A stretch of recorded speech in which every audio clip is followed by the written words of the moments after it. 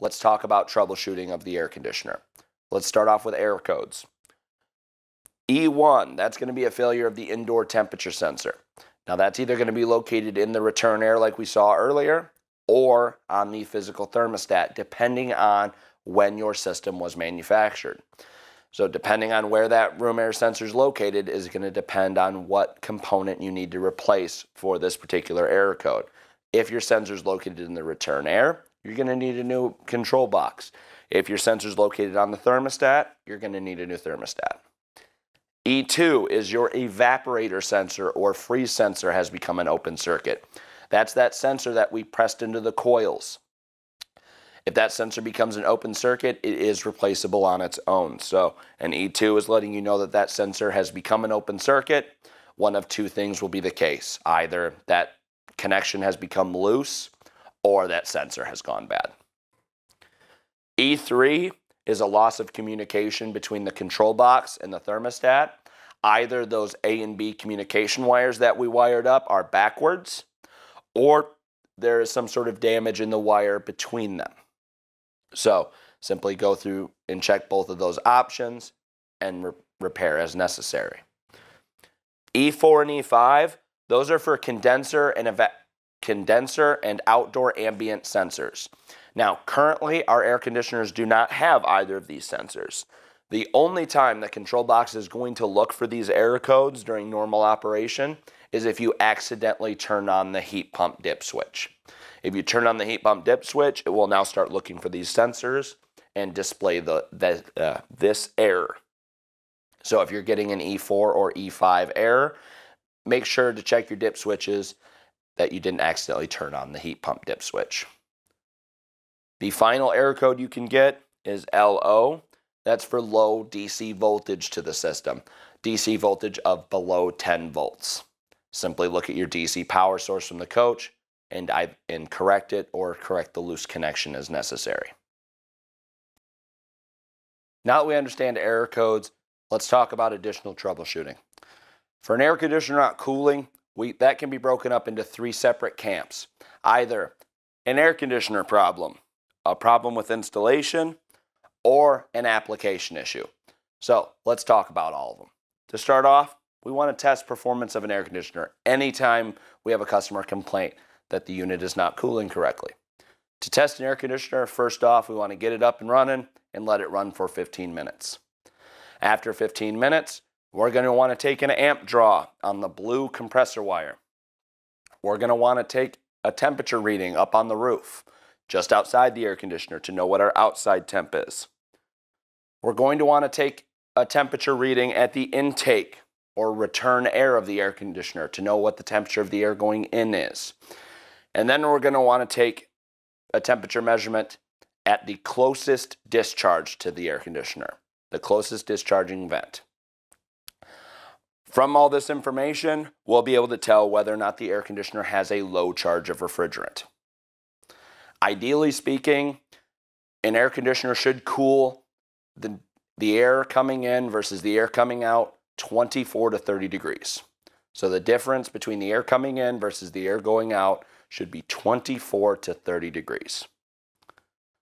Next, we're going to want to check for improper installation. Make sure that there is no leaking air between the return and discharge. Make sure our heat tape is in place, our divider is in place, and we've got our insulating PE foam. Make sure our sensors are in the correct location. Both our room air sensor and our freeze sensor need to be installed and working. Make sure our connections are good and solid. We don't want debris, dust, or have loose connections, which can cause intermittent issues. And lastly, check and make sure your coils, both on the evaporator and the condenser, are clean, undamaged, and will allow good airflow through. Application issues are going to be customer operator error as well as environmental concerns. If the RV is in the direct sunlight or painted a darker color that's absorbing too much sunlight, that can cause heat gain through the coach and cause the air conditioner not to be able to cool the coach down to the customer's desired temperature. If the vents are covered, which will cause a lack of airflow to the air conditioner, that will cause the unit not to cool the RV as effectively because the air cannot distribute through the RV as effectively. So we want to make sure none of our ducts are crushed, they're all aligned correctly, and our customer has not blocked off any of the vents or closed any of the vents to the air conditioner. If the humidity is too high and the fan speed is too low, an air conditioner's first responsibility is to remove water from the air. So as our humidity increases, our air conditioner continues to have to work to remove that water from the air. If our fan speed isn't high enough to have air effectively travel through the air conditioner, then it cannot remove that humidity as effectively and will reduce performance. Entering and exiting the RV can cause both heat gain and humidity gain, as every time you open that RV coach door, heat and humidity enter the RV. So if you're entering and exiting the RV every 3 or 4 minutes, every single time that door is opening, you're introducing more heat and more humidity that air conditioner must then overcome to get the coach to your desired temperature. Too many heat-producing appliances or too many people in the RV can also cause the unit not to cool as effectively. Every standard adult produces about 7,200 BTUs of heat per day that air conditioner must remove from the coach. So if you've got a ton of people in the RV all cooking dinner, you've got all your burners of your range on, and you've had the oven on for quite a few hours, this will all trap heat in the RV that air conditioner must then work to remove. So now that we've learned about the different issues in troubleshooting trees that we have to go down, let's go to the mock-up and test an air conditioner.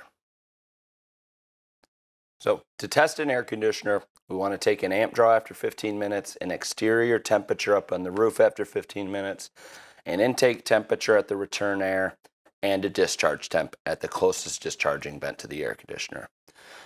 To get an exterior temp, you're going to want to take that temperature anywhere up on the roof. Just again, we don't want to accept what the weatherman says the temperature is or accept the ground temperature. You want to physically climb onto the roof and get a real life temperature of that actual roof. Once you go ahead and get that roof temperature and the unit's been running 15 minutes, take your multimeter, clamp onto the blue wire coming onto the compressor, and get yourself an amp draw. Once you have that amp draw, you can then go to the coach side of the air conditioner and get your intake and discharge temperatures. All right, now that we're down at the coach side, we're going to want to take our intake temperature either at this return air grill here or this return air grill here. We want to take our discharging temperature at the forward or aft discharge vent for this particular ceiling assembly. If we had a ducted ceiling assembly, we would have our big return air here and then could take our discharge either at our air dump or at the closest vent to the air conditioner.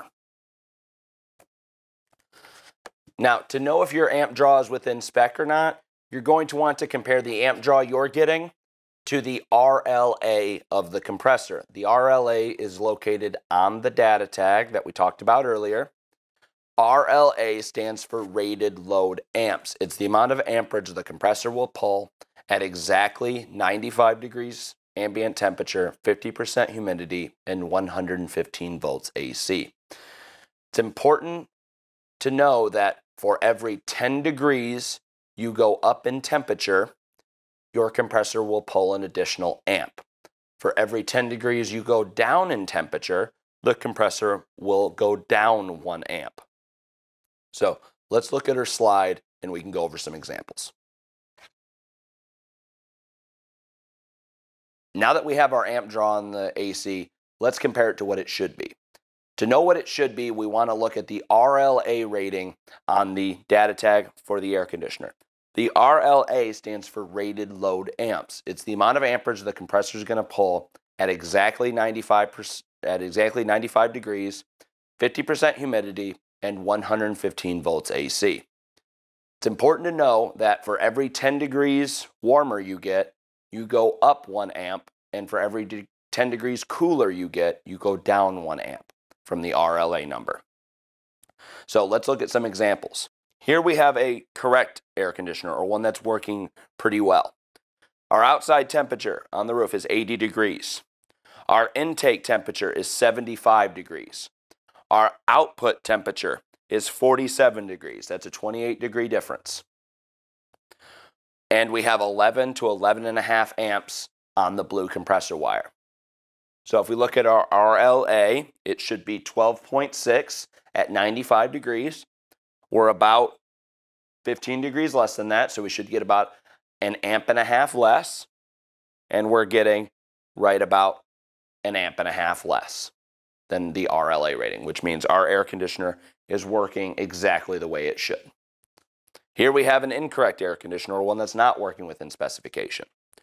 Outside temperature is 80 degrees. Intake temp is 75. The discharging air is 73.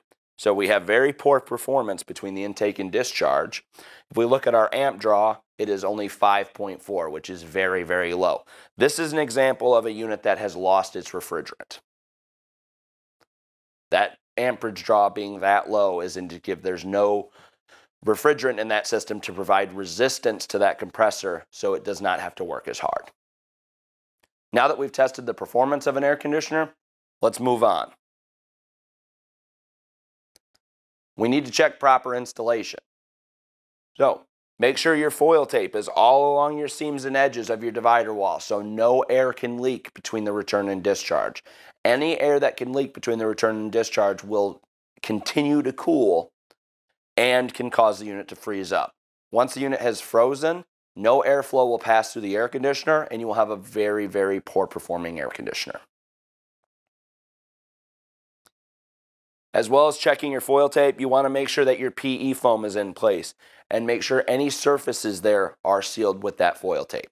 You don't, again, want any air exchanging between that return and discharge.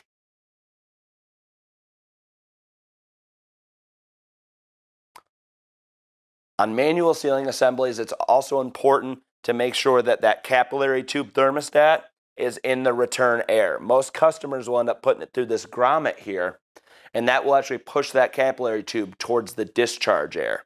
As you can see right here we have our capillary tube. That's our discharging air vent. That capillary tube is going to become very cold very quickly and turn that compressor off. Customers in this type of application or installation will complain that their compressor is constantly cycling on and off. And it happens quite quickly, about every 2 to 3 minutes. Make sure that this capillary tube is in the proper location in their return air. It'll look just like this.